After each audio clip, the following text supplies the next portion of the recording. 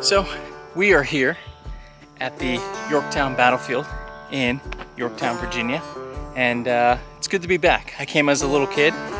Unfortunately, I don't remember much from that trip, so today we're going to explore the Yorktown battlefield and help shed some light on this important battle that ultimately would secure America's independence.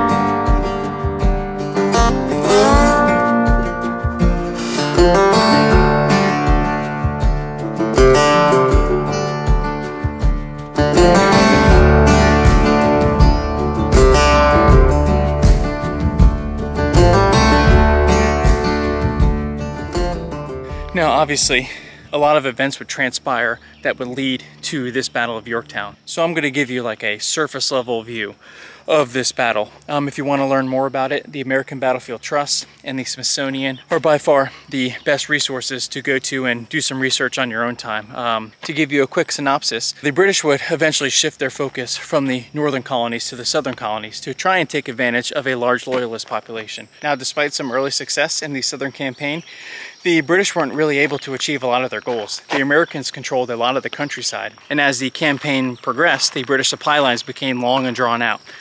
And after a few early victories, they would suffer a few defeats at the Battle of the Cowpens and King's Mountain.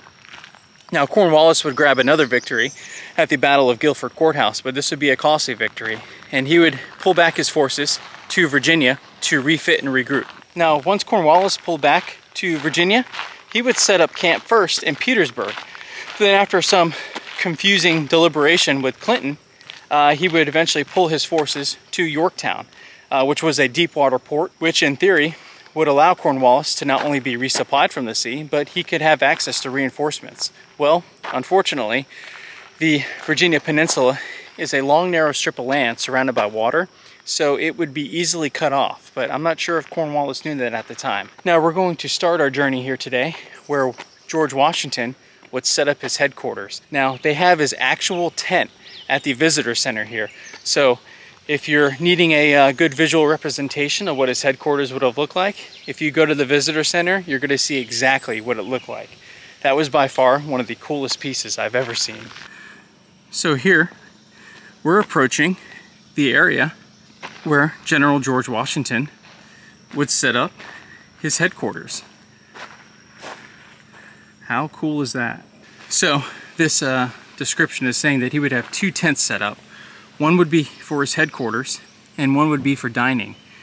And this illustration here before us is Washington and his staff planning the assaults on redoubts number 9 and number 10. Wow. George Washington is one of my favorite figures in history, so being able to walk on the same ground as he did is a really cool experience. But this would be the area that Washington, Rochambeau, Lafayette, Hamilton, and a few other figures you may have heard of deliberated and planned the siege of Yorktown. So we're here at a small memorial and cemetery, and I wanted to stop and share this with you. So the combined American and French forces lost around 400 casualties here during the siege of Yorktown, 2/3 of which were French.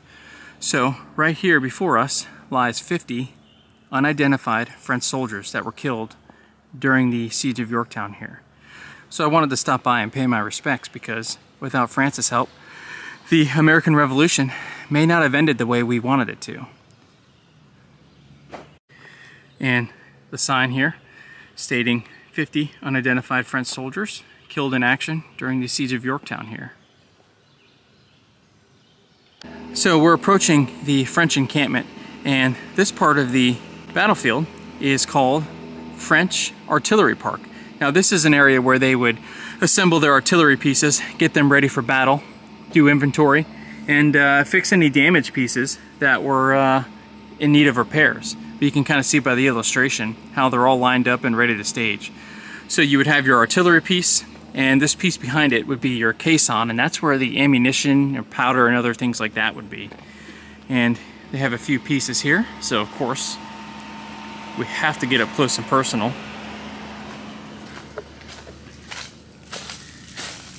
And here is one of the field guns that would be used in the siege of Yorktown. Now there were a few different pieces. So this one, maybe it's called a field gun, but you would also have howitzers, which their barrel would be slightly shorter, and you would have mortars, and they would all have different trajectories, and they would all have a different end goal. But these by far would have the longest range. I believe around 1,000 to 1,200 yards. So we're just down the road from Washington's headquarters, and a name that you might be familiar with, Baron von Steuben, who was instrumental in the American Army's success after Valley Forge. Well, him and his units, excuse my rental car, were camped in this field.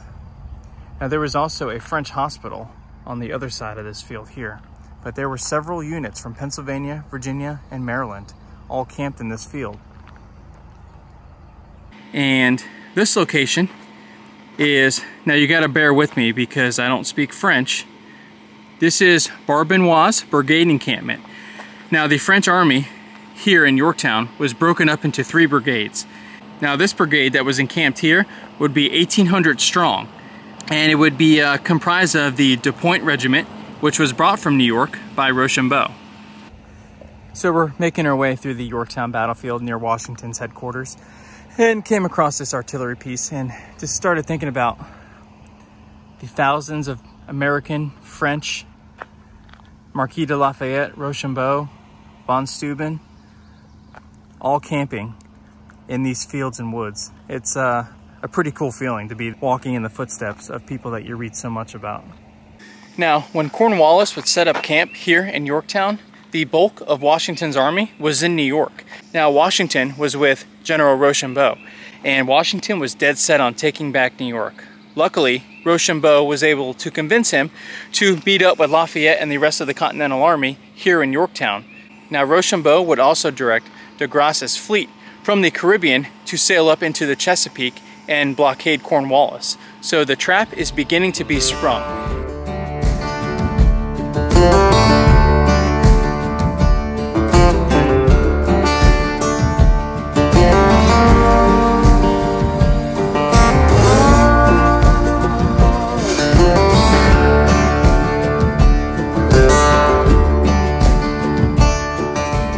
So we've seen the encampments of both the American and French forces, but what about the battlefield itself? Well, we are coming up on the first line that would be constructed by American and French soldiers. So right here before us is the first siege line that would be constructed by American and French forces. On the night of October 6th, 1,500 French and American soldiers began constructing the first siege line here, and this siege line would run for about a half mile around the city of Yorktown. Now, in case of a British assault, an additional 2,500 soldiers would be stationed outside these outer works here, protecting the crews as they worked. And this is just a small portion of the first siege line. Now, this location here is the Grand French Battery. So you have your outer works here, you have your gun emplacements, and this structure here is your powder magazine. Now, something to point out, these platforms here, this is where the cannons would rest. Now, on the night of October 6th, it was raining, but when you were constructing a siege line or any sort of fortification, you'd want your cannons sitting on a solid piece of ground here. So they would construct these platforms, and then the cannons would go on top of it, and it would prevent the cannon from sinking into the soft earth. And just to give you a little perspective, here is the Grand French line, and it's going to be hard for you to see, but right here near this clump of trees here, that's the British defensive line, and you can see this structure here, that is the Yorktown National Cemetery. I believe this position's about 800 yards from the British defensive works, so well in range of the French and American cannons. So here they have a few examples of some of the pieces that would have been in the American and French arsenal. This one closest to us here, that's your standard field gun. That's going to have the longest range. Now the one next to it has a shorter barrel that's a little fatter. That's a howitzer. That trajectory would have been a little higher, and sometimes the shell would even bounce when fired at fortifications. It would kind of skip across the ground. And that piece on the far side, right here, that is a mortar. Now that mortar will essentially fire shells straight up into the air, and in theory, those shells would come down on top of the earthworks or behind them, inflicting damage on the defenders. And I just wanted to give you a closer look at the mortar here. Jeez, I would not want to be on the receiving end of one of these. And you can kind of see how it would traverse on this platform here.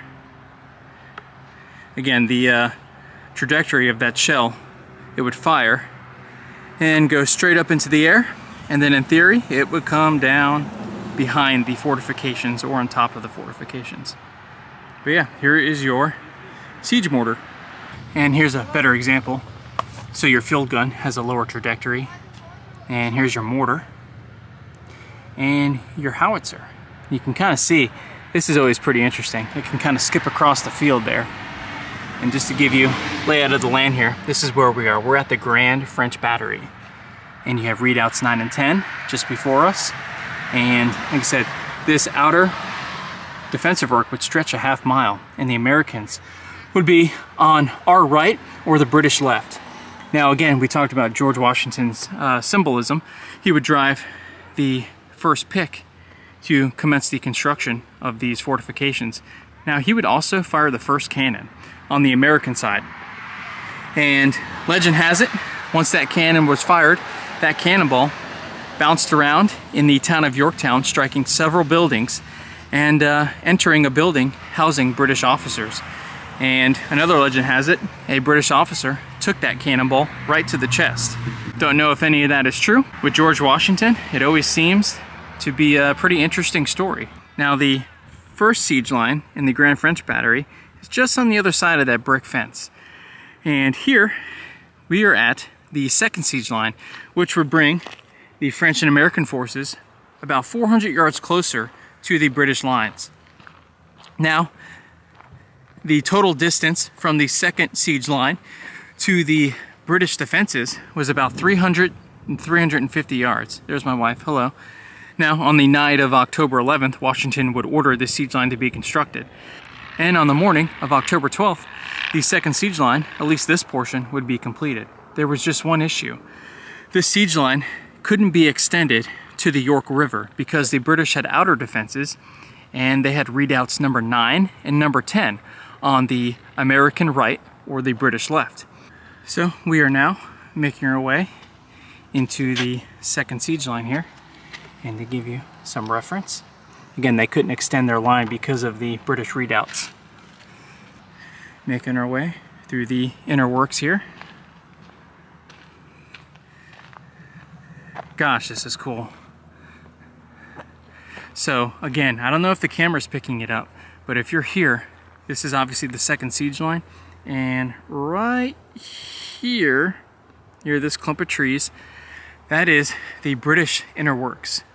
I believe that's the Hornwork, which was a British stronghold along their inner works, but you can just see how close these lines are now. And you got to think how demoralizing it would have been to go to bed on the night of October 11th and to wake up and your enemy is 400 yards closer and almost within musket range. So we're making our way along the second siege line here. And again, you have your magazine off the outer wall here. You don't want that taking a direct hit from the enemy guns. And here's a few more gun platforms and gun emplacements. Gosh, I mean, how could you not love history? We're literally walking on the same ground that we won our independence on. Just amazing.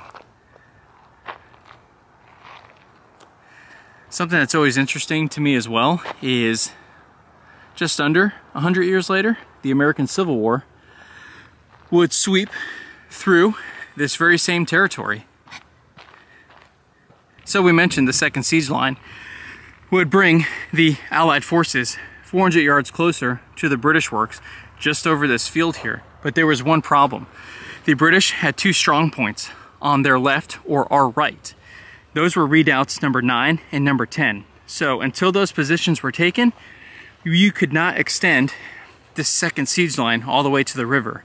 And it's probably a very uncomfortable feeling having your second siege line here with your enemy directly on your flank. So on October 14th, Washington and his staff would come up with a plan to deal with those redoubts, and that's where we're headed now. So it may be hard to see, but just through these trees is the York River. And here would be redoubt number 10, and here would be redoubt number 9. And in order for the Allied forces to continue their second siege line to the river, these two strong points had to be taken. And we're approaching redoubt number 10. And under the cover of darkness, a man by the name of Alexander Hamilton and about 400 Americans would advance across this very field with their muskets unloaded because they didn't want to risk a stray shot, bayonets fixed, and they would approach redoubt number 10, and which is just right there. Now this is not the original redoubt, it was reconstructed because, as you can see, time and erosion is taking its toll on this battlefield. But this is the exact location where they found remnants from redoubt number 10. And Alexander Hamilton and his 400 Americans would storm this redoubt through the abattis work and the phrasing and advance up the parapet and take the redoubt within minutes.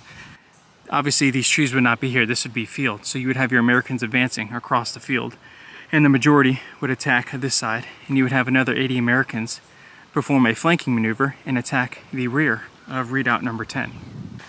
Now the original plan would call for the Americans to halt in what would be a field right here, and they would wait for engineers, or at the time they called them pioneers, and they would come up to the British works and cut through the abattis, which would be a colonial version of barbed wire. It would be intertwined sticks, branches, logs, and things like that. And they would cut past through the abattis, and they would hopefully take out some of these phrasings here, which are these guys here. But the Americans didn't wait.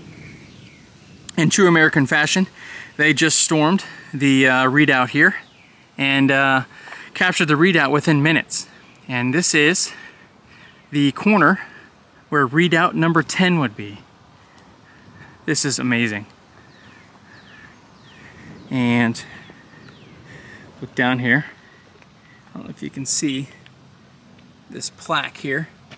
On this line, on the Siege of Yorktown on October 14th, 1781, at night, the battalions of Alexander Hamilton and Lawrence of the Light Infantry Division of Major General Marquis de Lafayette, with unloaded muskets and fixed bayonets, scaled these parapets and gallantly captured the redoubt number 10, which formed the extreme left of the outlying British defenses. So we're approaching the rear of redoubt number 10. And again, you would have a flanking force of about 80 Americans, and they would attack the rear of the fort. Now, as the Americans were assaulting redoubt number 10, 400 French, under the command of Colonel Dupont, would be storming redoubt number 9. Now, the main difference between redoubt number 9 and redoubt number 10 was redoubt number 9 was a little bit heavier fortified, and the element of surprise was lost, as the French paused in this field to allow those engineers that we talked about to come up to the redoubt here to break through that abattis and the phrasing. The British opened up on the French, and the French would suffer a significant amount of casualties. Now, once several gaps were opened up in the outer defenses here at redoubt number 9, the French would storm redoubt number 9, and after some hand-to-hand combat, redoubt number 9 would fall. And with both redoubts falling to the American and French forces, that allowed the construction of the second siege line here. And that is right here. So keep in mind, this redoubt here would be essentially in an open field. And this isn't part of the British defense network. This is the second siege line that would be constructed after the redoubts were in the American and French hands. So if there's a little confusion, I know sometimes battlefields can be confusing. Hopefully this offers some sort of clarification. And off in the distance there is the Yorktown Visitor Center. And around the Visitor Center is your British defensive line. So you can see by completing this line all the way around to the York River, Cornwallis and the British Army, their days were numbered and they knew it. Showing you some of the guns here on the second siege line. Again, I'm not an artillery expert, but I want to say these are 18-pound naval guns. Usually naval guns have these wooden carriages here because it offered a little more room on the ships there, and the field works had those bigger wheels. But I want to say these are 18-pound siege guns, which pack a punch. Something that's also interesting as I stand atop of redoubt number 9 is some of these were recreated and restored, but a lot of these are the earthworks from the Civil War.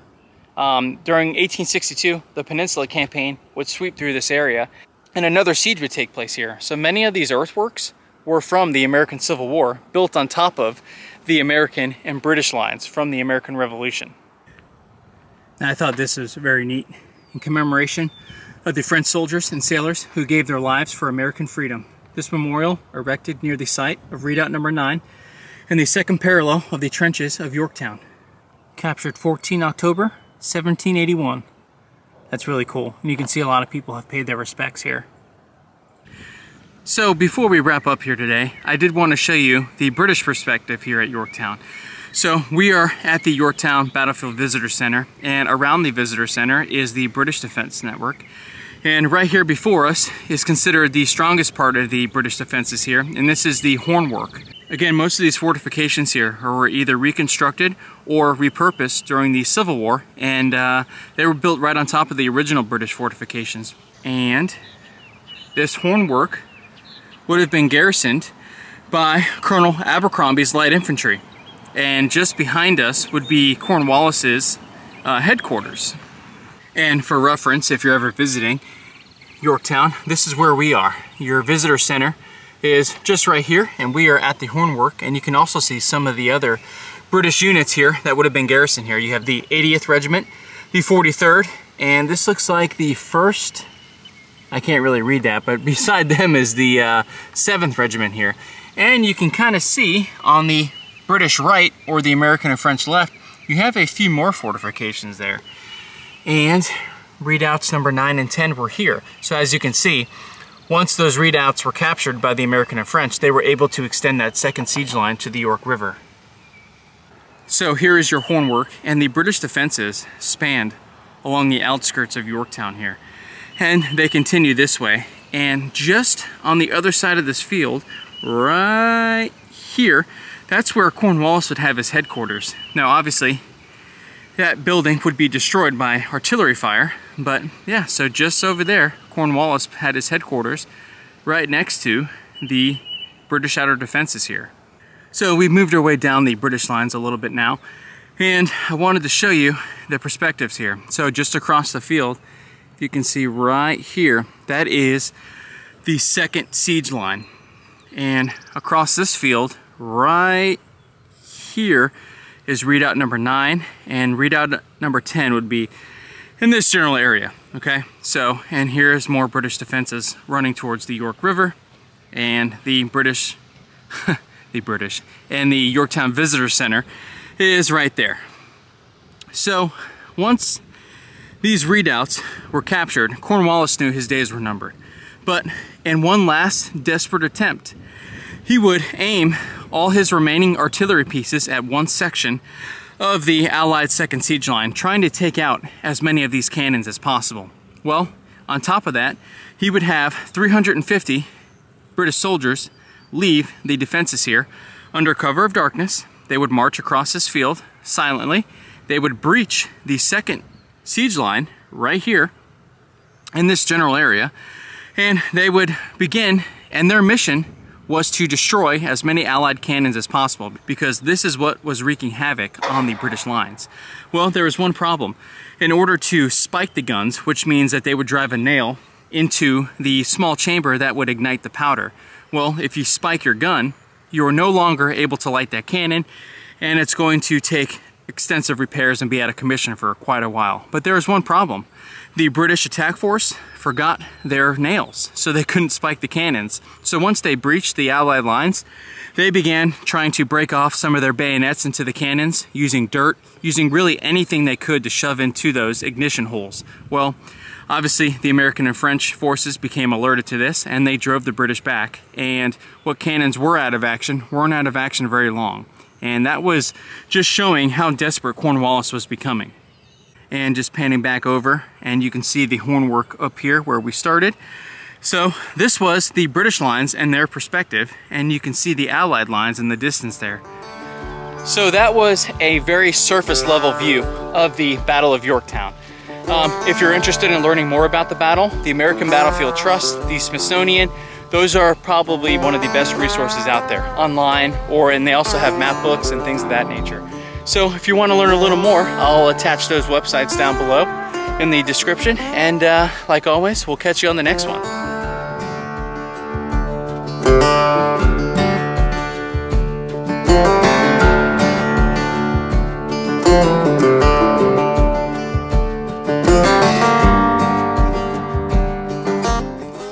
Can I help you? What do you need, dude? Hey, read out number 9 and 10 are that way.